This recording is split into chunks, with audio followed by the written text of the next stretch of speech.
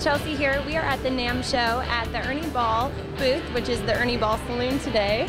We've got a few cowboys and Indians, and I'm actually here with Brian Ball, and we are going to show you a wonderful new guitar that Ernie Ball just put out.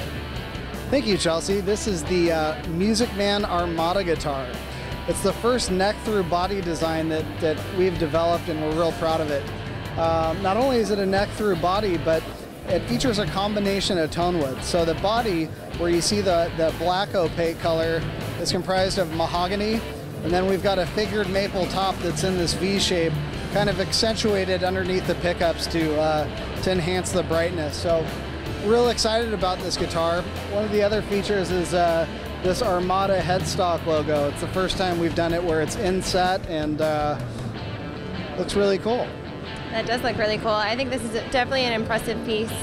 Where can guitar enthusiasts find a guitar like this in the near future? Well, this will be in stores worldwide come March of 2013. Awesome. Thank you so much, Brian. Thanks, Chelsea.